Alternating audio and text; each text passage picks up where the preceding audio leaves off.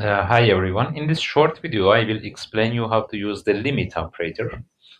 So basically, it will have three inputs and one output.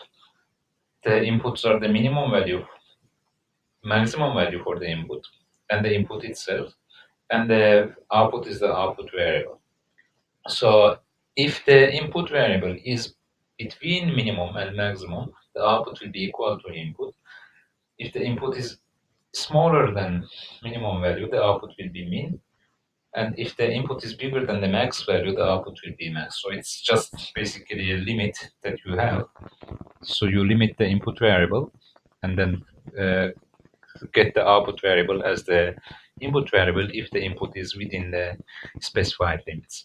Here in the help of the online help of the CODESYS, you can see how to use it in the instruction list. So loading a variable and then putting it into the limit and then setting the output variable, or how to use it in the structured text st output variable, where one is set by the output of the limit for this is the minimum value, this is the maximum value, and this is the input variable. So the output for this one, where one will be set as 80 because 90 is bigger than 80. However, here in this video, I will show you how to use it in the CFC environment. I already have created an empty project, set the programming language to CFC, and declare the variables. I have the input variable, the type is real. I have output variable, minimum input and minimum and maximum input. To insert the limit operator, I can insert a box, and then I need to determine the type of the box. Here you can find the limit referring to the keywords, I think. So if I press L, yeah, it's here. By double clicking on it, it will appear here, limit. And since it's an operator but not a function block, we don't need to declare this instance. As you can see here, it has three inputs and one output. So I need to insert three input elements and one output element here. Connect them to the inputs and outputs of the limit operator. The first one is the min, the minimum value for the input. The third input is the max, the maximum value for the input, and the one in between, the second one, is the input variable. And the output is the output variable, obviously. Okay, so I think that's all. Now, since we are in the simulation mode, we can just log in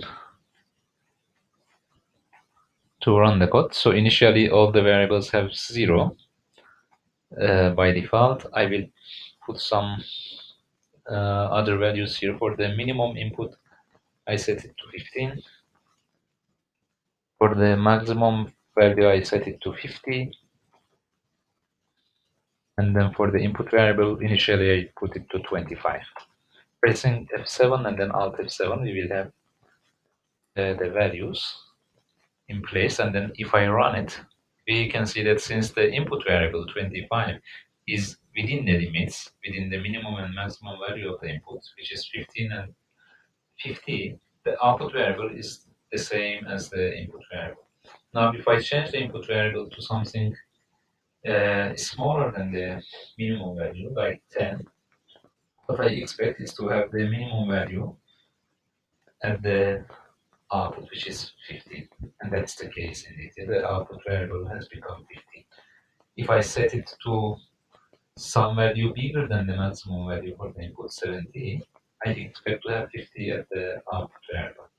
Again, pressing F7 and Alt F7, what we have in the output variable is 50.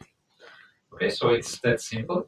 You just need to provide the lower limit and upper limit for the input variable, and then the input variable itself, and then the output variable will be equal to the input variable if the input variable is within the limits, or it will be equal to the upper limit or lower limit for the input variable if the input variable is bigger than the upper limit or if it's smaller than the lower limit. So this is how to use it in the CFC environment. Basically, it will be similar in the function block diagram, FPD programming environment as well. And you already have seen how to use it in the instruction list and in the structured text environments from the outline. Okay, so I think that's all for this video. I hope you have enjoyed it. Thank you for watching and see you next time.